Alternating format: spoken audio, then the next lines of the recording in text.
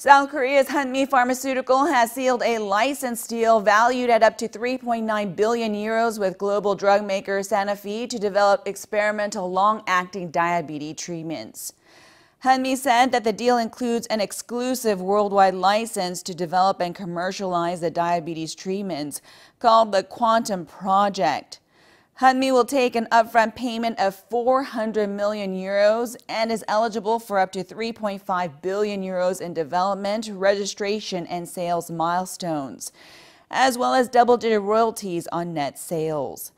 The value of the Hanmi-Sanofi agreement, the largest ever of its kind involving a Korean drug maker, marks nearly a quarter of South Korea's yearly pharmaceutical market.